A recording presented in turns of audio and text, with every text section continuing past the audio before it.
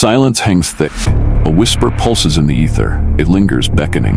She leans closer, eyes trained on the screens. The distress signal calls, a haunting melody amid the void. The ship trembles with uncertainty, a specter in the darkness. Within the echoes of the signal, an ancient terror brews. His heart races, skepticism clashing with instinct.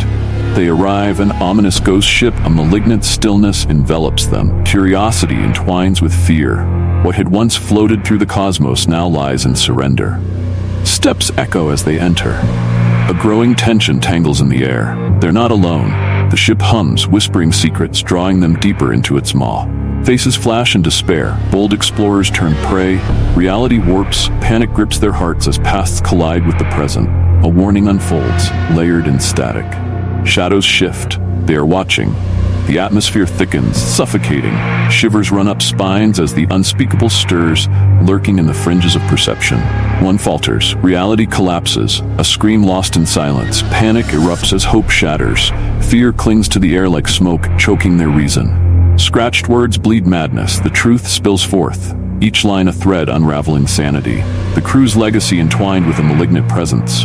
Knowledge or ruin. Visions twist. They confront despair, remorse, each a prisoner of their making.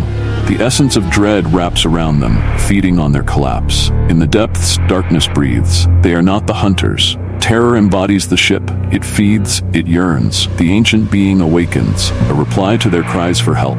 The tendrils of fear wrap tighter, a call from the abyss.